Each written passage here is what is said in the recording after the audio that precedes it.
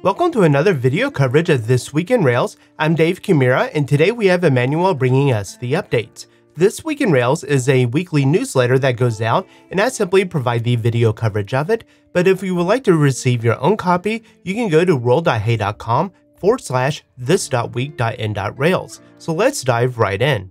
And for the first item, allow querying by the whole record for composite query constraints. And I think this one is best explained by the example. So if you have a blog post which has many comments, you can have a query constraint on the blog ID and the blog post ID. And then when you go to find a set of comments, you can then find all of the blog posts that are then associated with those particular comments.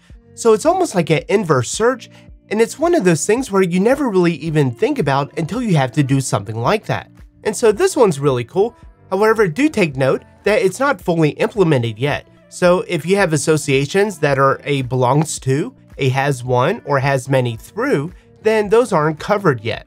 And the next one is the active record FinderMethods find support for composite primary key values. And this is an interesting one, and honestly, it's not one that I've had to use much.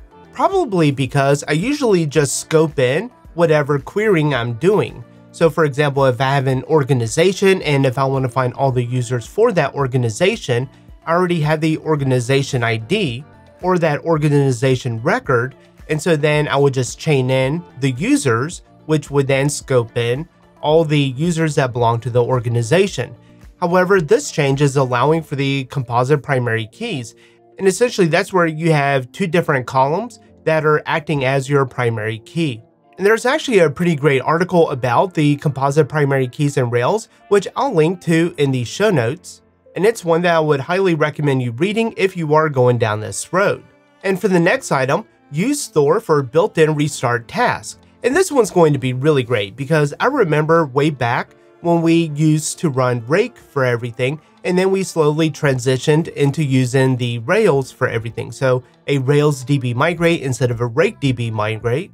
And this is one of those cases where I'm probably not going to use this for a long time, simply because my muscle memory is so used to typing the touch temp restart, which would then trigger Puma to restart the Rails application. But this is great because it is now allowing us to then call this outside of a Rails application directory.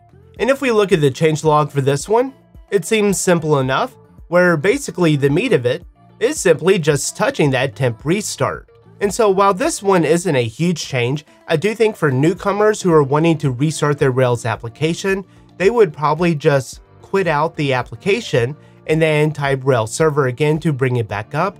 And if this is in the documents in the rake commands, when you run something like Rails help, then hopefully they would see that and then have a new way to restart their Rails application that's a bit more efficient.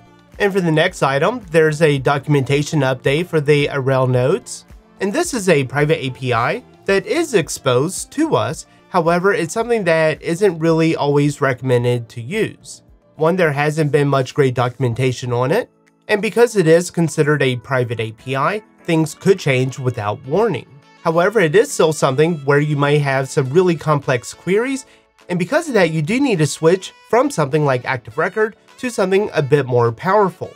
And so the important thing to note here is that the documentation is simply in the source code. It's not something that's getting published to the Rails guides. However, if you are finding yourself having to create some more complex queries, then this could be a great option. Just do note that it could change in the future.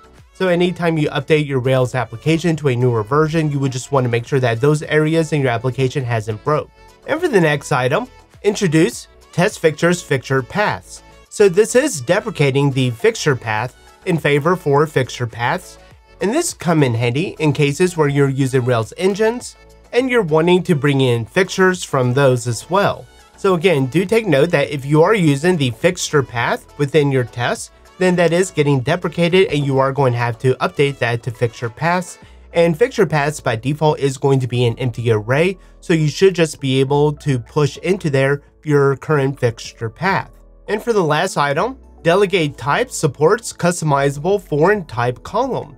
And when I first read this one, I was a bit confused because I really honestly didn't know about that delegated type feature. And so the delegated types is really cool. And it's something that I could have used many times. So I want to scroll down here to look at this example because this one resonates with me the most. So let's say we have a class entry, and then we have a delegated type with some kind of polymorphic association. And so we have this entryable with a type, message, or comment. But then we want to get the title of that message or that comment. However, in this particular case, a message has an attribute called subject, where it would be the equivalent title, but a comment has a content. It really doesn't have a title. So we're getting the content and then truncating it to 20 characters. And so I really like this because it could have saved me some headaches in the past with like a undefined subject for a comment class or something like that. But if we had just delegated the title to the entryable, which is a message or comment, and then within there we had a title for both of those, then in those situations, I wouldn't have had those errors. And so this pull request is adding a foreign type, and this can be handy in situations where maybe you have a different whatever underscore type column within your database, and you want to use that for these delegate types. It could be a different polymorphic association or something else like that. And now by having this foreign type, you would then be able to target that other column. And lastly, while it's not a change to Rails, RailsConf is coming up soon, and I do plan on going. I won't be speaking there this time. However, I am really excited to see you if you do want to stop by if you happen to see me and say hello. I plan to have a few stickers around, so be sure to say hello if you want some. And over the past week, there were 32 contributors to the Rails framework, so I just want to thank everyone, especially those first-time committers who have helped make Rails a better framework.